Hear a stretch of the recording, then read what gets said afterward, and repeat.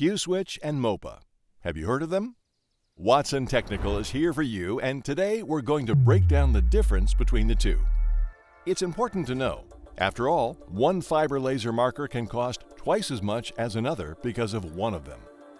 Faster, more precise, and more productive. This is Mopa, a new and therefore expensive technology.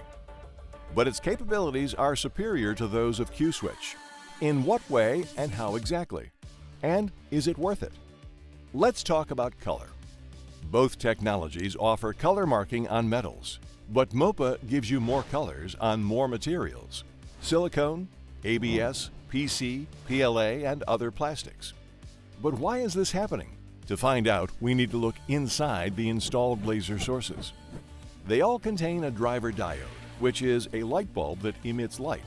This light is used to make a laser. It is placed in a closed environment, reflected and multiplied several times, and then combined with the light from the pump diode in a special modular box, it bursts out as a laser. After that, the beams in Q-Switch and Mopa go their separate ways. The first technology has a Q-switching unit.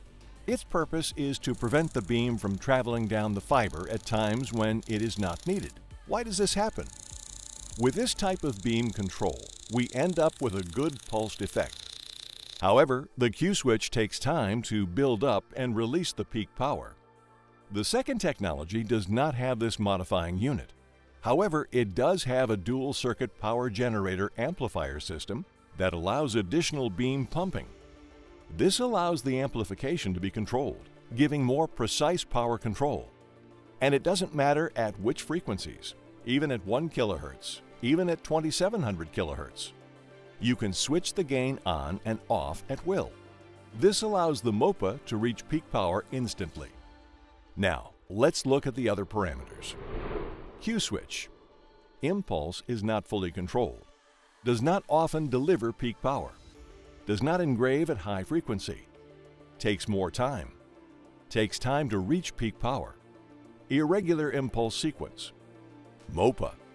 Maximum control. Peak power at all frequencies. Engraves at high frequency. High speed. Reaches peak power instantly. Every impulse is fully controlled. Despite all the advantages of Mopa, 97% of lasers sold are Q-Switch. This is due to budget savings. Yes, and Q-Switch can handle the main tasks, marking labels or applying QR codes. But there are 3% of buyers who choose Mopa. Speed, quality, but also higher costs. But that is the price of the future. Specialists predict the spread of Mopa technology because it expands the possibilities of laser marking. Here, for example, you need to polish thin aluminum. Q-Switch will deform the surface, whereas Mopa will not. Or marking plastic. With the first technology, the marking tends to yellow, whereas with the second, it does not. And these are just a few examples of the new fields opened up by Mopa. So, what do you think of Q-Switch and Mopa? Now that we've sorted out their differences, let us know what you think in the comments.